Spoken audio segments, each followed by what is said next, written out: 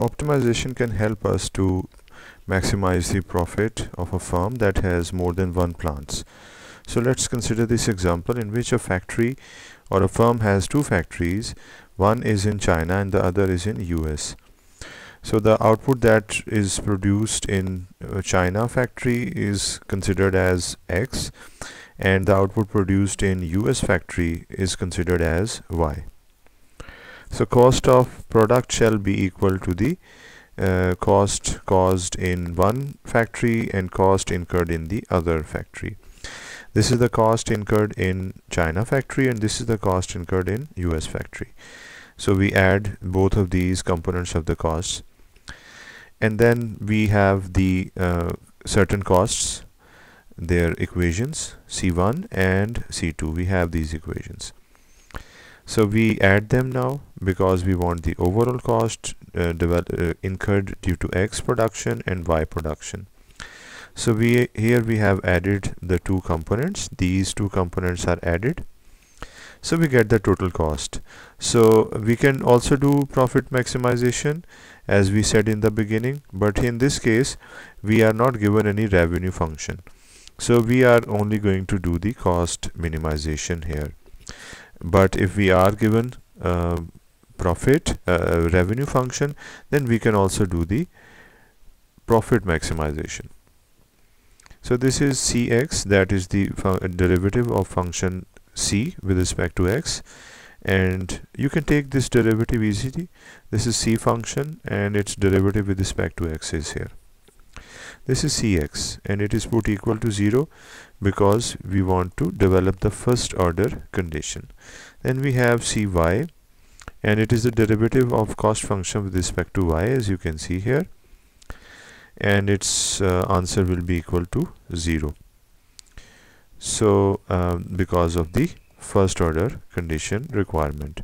So we have these two equations, Cx and Cy. We can solve them simultaneously. So we solve this and this equation, we will get X status and Y status. You can do this yourself, this simple algebra.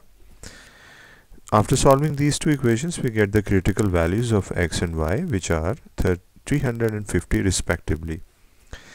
Then we can go towards the second order conditions, and for that we want to find out the derivative in four ways, that is Cxx, Cyy, Cxy and Cyx.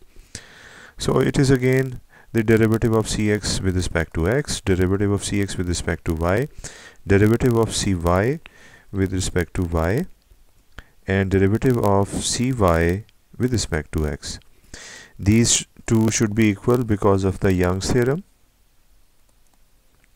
and these two, however, they are not equal because they are different cross partial direct derivatives.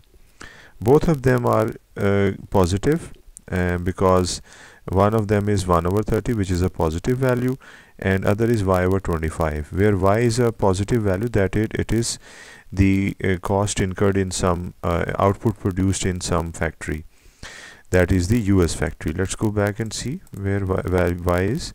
This is the output. So output cannot be negative, therefore the answer of y over 25 will be positive, a positive value divided by 25. Now we can, this was the necessary part of the second order condition. We can also consider the sufficient part of the second order condition. So in the sufficient part we compare these two values, and here we can see that it is having a greater than sign. So it is the critical thing, the positivity of the necessary part of the second order condition, and that signifies that the cost is minimized, and at it will be minimized at x is equal to 300 and y is equal to 50. So you can also find the minimized value of cost, and for that you will put the critical values of x and y in the cost function. So if you look at the cost function, it is a lengthy function. This is the cost function. So here you put x status instead of x, y status and then y asterisk and then x asterisk. Put their values, that is 350. Let us verify